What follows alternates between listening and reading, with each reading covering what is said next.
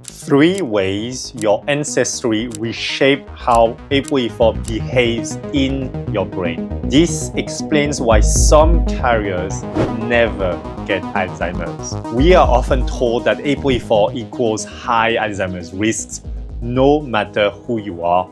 Well, it's not true. This new research challenges that idea completely. In today's video, we're diving into a groundbreaking presentation by Dr. Ramirez from the Alzheimer's Association International Conference on ApoE and Lipid Biology that was held in March 2025. Her team looked at brain cells from people with different ancestries, African, European, and Amerindian, and found something remarkable. ApoE4 behaves differently depending on where your ancestor came from. That's not just in theory, but in the way your genes are switched on, how they regulate cholesterol, and even how well your brain cells protect themselves. If you carry ApoE4, this might be the most important video you watch this year. Let's get into it. So, the first insight is that ancestry isn't just cultural, it's molecular too. Most studies on ApoE4 treat people like averages, and you'll see this mistake done over and over again, right? Clinical trials are usually done on white Caucasian men, and they expand the result to the entire population. But what Dr.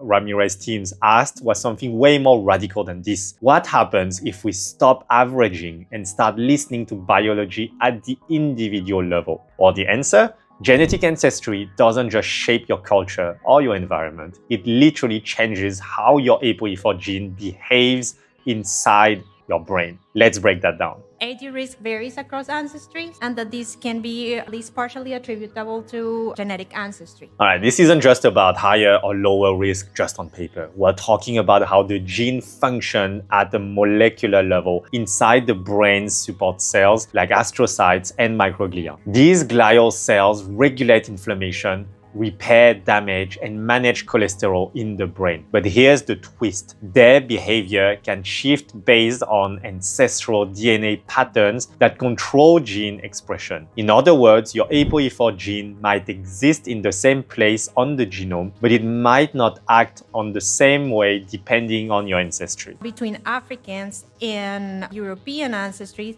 there are differences in ApoE expression and also in chromatin accessibility. This is especially true in astrocytes and microglia. This is huge. Chromatin accessibility refers to how open your DNA is to being read by cellular machinery. When it's more open, genes can be expressed more easily. When it's closed off, they are silenced. And what Ramirez's team found is that this openness varies between ancestries, especially in cells that govern inflammation and lipid transport. So in some ancestry profiles, ApoE4 might be loud and disruptive. In others, it might whisper or even stay quiet. This flips the narrative, right? We often talk about ApoE4 as if it comes with one fixed destiny, but your genetic background shapes how that risk plays out. That's why Phoenix champions a personalized approach to longevity. No one-size-fits-all answer can exist. You can't find an answer that is readily available for everyone on that planet because you are unique. You are unique because of your genes, your environment, your habits, and also your preferences.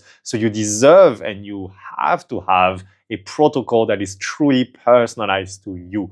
So we are building towards a future where your interventions are guided not just by what gene you carry, but how it behaves inside your body. Because in the end, your risk isn't just about having ApoE4, it's about how your biology responds to it, and that response is more nuanced than we ever imagined. So this next discovery is pretty cool, because it challenges something we usually take for granted in genetics, that if two people carry the same gene variant, let's say ApoE4, their risk must be the same. But what if how much of that gene is turned on depends on ancestry? So these researchers found a small stretch of DNA called block 10, buried in the non-coding region near the ApoE gene. You can think of it like a genetic dimmer switch. It doesn't delete the gene, it just controls how loudly the gene speaks. So they used CRISPR to delete that stretch of DNA in brain-like cells grown from both African and European ancestries, iPSCs, so those are stem cells reprogrammed into brain tissue. Here's what happened. What we observe is that when we delete this region in block 10, ApoE expression increases, but this is only true for the African lines. Let's pause on that. In the African-derived cells, deleting block 10 made ApoE expression shoot up. But in European-derived cells, nothing changed. That means this small stretch of DNA is acting like a genetic brake, one that's only active in African ancestry. It's suppressing ApoE expression, keeping the gene quiet. But when you remove the brake, the gene suddenly starts shouting again. That isn't a theoretical difference, it's functional. And it helps explain something we've seen in real-world population. Even when two people both carry ApoE4, their brains don't respond the same way, which brings us to the key insight. This suggests that we have an African-specific repressor element for ApoE expression within this genomic region. This is one of the clearest molecular clues we've seen for ancestry-modulated Alzheimer's risk. In some African descent population, ApoE4 may simply be less active because this repressor keeps it turned down. Same gene, quieter volume. So while European ancestry carriers might face full-force ApoE4 expression, African ancestry carriers might experience a gentler version, not because the gene is missing, but because the control system is different. This study changes how we think about genetic risk, because your risk isn't just about the gene you carry, it's about how your body uses that gene. And that can depend on your ancestry, epigenetics, and cellular context. For Phoenix member, this is a reminder that personalized medicine starts with knowing your background, not just your DNA sequence, but your ancestral gene regulation landscape. And it's also a powerful call for diversity in Alzheimer's research. If all we study is one ancestry group, we risk missing the protective mechanisms hidden in others. This isn't just about representation. It's about discovering new ways to quiet ApoE4 and maybe one day mimic that repressor effect for everyone. Let me do a quick pause here. If this helped you think differently about ApoE4, please hit subscribe. Every week, I break down cutting-edge Alzheimer's research so you can take smarter action, whether it's diet, sleep, testing, or something deeper like this video. All right, let's go back and talk about the biological tug-of-war happening in ApoE4 brains, one that might explain early signs of cognitive decline long before Alzheimer's sets in. Dr. Ramirez's team analyzed gene expression across ancestries and two systems lead up. One, lipid metabolism. Two, myelination. We observed that several lipid metabolism pathways are enriched, like steroid biosynthesis, fatty acid metabolism, and the PPAR signaling pathway. In ApoE4 carriers, the brain seems to ramp up fat processing pathways. Cholesterol, fatty acids, steroid hormones, even PPAR, a master regulator of energy balance and inflammation. It's like the brain goes into lipid overdrive mode. On paper, that might sound like a good thing, more raw materials for brain repair, right? But then comes the twist. Genes involved in oligodendrocyte maturation and myelination are downregulated in ApoE4 compared to 3,3, so opposite to what is happening with the cholesterol gene. While cholesterol processing genes are revving up, myelination genes are shutting down. That means the brain is producing more fuel but neglecting the insulation that keeps its circuits firing cleanly. Here's the metaphor.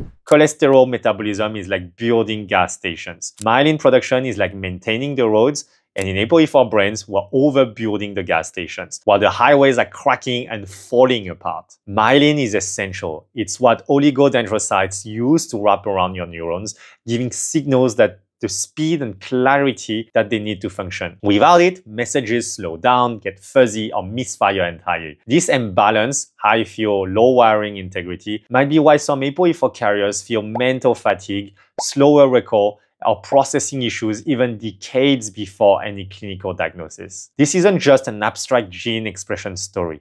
It's a real-world dilemma for your brain. Stockpile energy or maintain your wiring. If you're an ApoE4 carrier, your biology might be tilting towards the wrong side of that equation. So this insight pushes us to explore targeting myelin support approach, like omega-3s, B12, choline, and specific exercise strategies. And second, it pushes us to explore monitoring lipid metabolism, not just through blood cholesterol, but via metabolomics and functional markers. And most importantly, testing intervention that rebalance this pathway before any structural damage sets in. That's basically what we are doing inside the Phoenix. Running these experiments, testing the result to make sure that whatever interventions you pick and choose to do, probably for the rest of your life and daily usually, are something that are moving the needle and that are actually helping, and you're not just doing that on blind faith. So just when you think that the ApoE4 couldn't get more complex, we meet a group that completely rewrites the pattern. These researchers extended their analysis to brain cells derived from the Amerindian ancestry. And what they found is a biological plot twist. In these cells, the ApoE4 gene behaves very differently than it does in European or African lines. Let's take a look. In the Amerindians, these genes, all the cholesterol transport and biosynthesis genes are reduced in Amerindians compared to Europeans and Africans, and the other way around for the oligodendrocyte development and myelination genes. That is the opposite of what we saw in other groups. In African and European cells, cholesterol metabolism ramps up while myelination genes are suppressed. But in Amerindian-derived cells, it flips. Cholesterol pathway goes down while myelination genes increase. This suggests a completely different regulatory environment where the ApoE4 gene is still present, but its impact is tuned through ancestry-specific mechanism. That means these cells might be prioritizing maintaining brain circuitry over processing fats. And here's why that could matter. It is possible that it's because of this change in the regulation in the lipid metabolism pathways. It might be that ancestral adaptation, possibly shaped by centuries of environmental and dietary pressure, have hardwired these pathways to behave differently. In other words, it's not just the gene that matters, it's how it's tuned. This might help explain something we've seen in epidemiology. Certain indigenous populations, despite carrying ApoE4, often shows lower rates of Alzheimer's than expected. Not because the gene is absent, but because it's quiet or redirected towards healthier cellular priorities. This insight reframes ApoE4 not as a static risk, but as a dynamic system influenced by ancestry, environment, and evolution. This is why we focus so much on personalization. You want to understand how your ancestry shapes your gene behavior. You want to explore whether your risks come from overactive lipid metabolism or myelin deficits. And you want to tailor your interventions from diet to exercise to cognitive training accordingly. Because if some populations have naturally evolved protective regulation, then our mission becomes very clear. We want to learn from them and we want to see if we can replicate or mimic that protective state, no matter your ancestry and where you're coming from. So here's the big takeaway from everything we just explored. ApoE4 is not a sentence, it's a signal, one that changes depending on your ancestry, your biology, your lifestyle. And across these 4 insights, we saw that 1, your social environment matters. Education and connection can buffer even a high-risk brain. 2, the molecular breaks exist in some ancestry, naturally muting ApoE4's harmful effect. 3, that imbalances in cholesterol and myelin may explain early vulnerabilities, especially in European or African lines. And 4, that in Amerindian cells, ApoE4 plays by